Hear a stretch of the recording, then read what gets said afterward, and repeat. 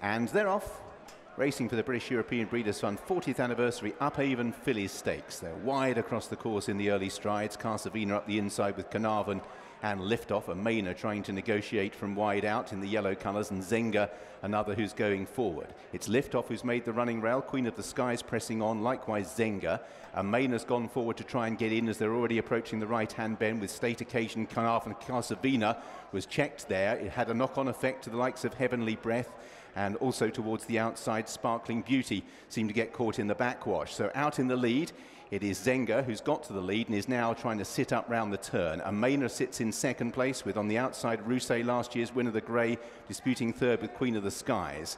Then in fifth place is State Occasion in the halves, ahead of the striped colours of green and white that belongs to Liftoff. If they're now on the straight and making their way towards the final 6 furlongs. Running Lion comes next, just ahead of Carnarvon and Heavenly Breath. Towards the inside is Carsavina, alongside Sparkling Beauty, and still towards the back of the pack, Embrace and Making Me Do It. So making their way downhill now. And out in the lead, it's Zenga who has the advantage. Amena in the yellow colours in second. Rousset attends her on the outside in third. Queen of the Skies comes next, ahead of Liftoff, then State Occasion.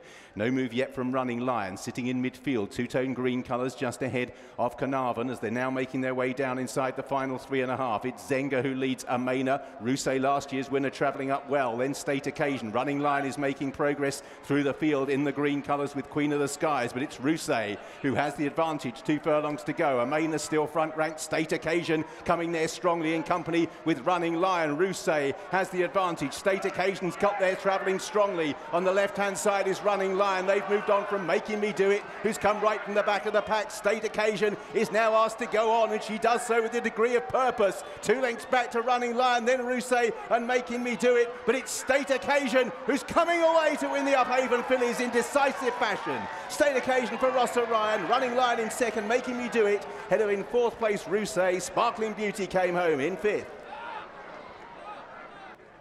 State Occasion has taken the Upavon. Ralph Beckett-trained next to me. Well done. It looks like you've had to be pretty patient with her, but it's paid off. Yeah. Yeah, because, you know, she kept winning valuable fillies handicaps last year, and then we went to Dundalk and she got drawn wide and missed the break. We run quickly into the bend there over 10, and that didn't work, and then I ran probably one run too many at the back end. She ran well in the Middleton, and then she was off colour for a little while after that, and then it's just rained and she wants fast ground. So it's as simple as that. She hasn't had any major issues, it's just been wet. Which is, I guess, for a filly like her, that's frustrating, because you'd think height of summer is when you can get her out. Absolutely. I mean, I suppose we probably only missed one race, which was the Lyric at York. That was probably, I'm not sure we missed anything else, but, you know.